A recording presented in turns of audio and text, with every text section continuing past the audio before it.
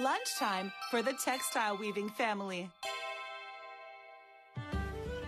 The area of Nishijin is known for textile production. The workshop seems like a small private home, but its structure is typical Kyoto. It's narrow, but stretches out toward the back. Walk through the workroom, kitchen, and office to see the looms that carry on tradition.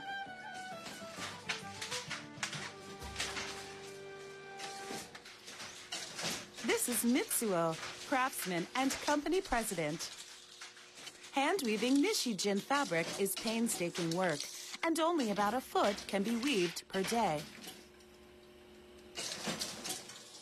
The highest quality Nishijin fabric is one that uses this gold thread.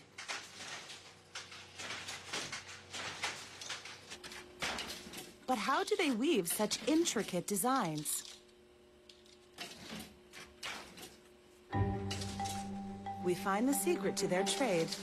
It's this box next to the loom. Emma's husband, Keiji, pulls out something unexpected from the box. It's a floppy disk. We use a blueprint for different color threads, and this machine up there called a jacquard controls which threads get weaved. A part of the Nishijin weaving process is digitally controlled. Recently, the technology is being shifted from floppy disks to memory cards. The machine controls the red warp threads that are aligned vertically. You can see that depending on when the reed is pressed, different warp threads are raised.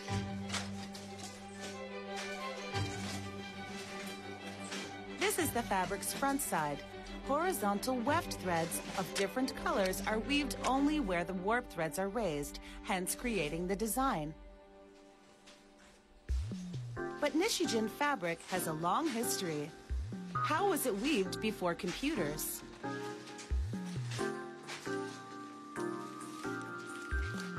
Keiji shows us a revolutionary technique that was introduced over a century ago. He has what are called design layouts. Before floppy disks, these were connected to the loom. There are different patterns of holes punched out. The combination of holes acts as digital signals, allowing crafters to weave intricate designs.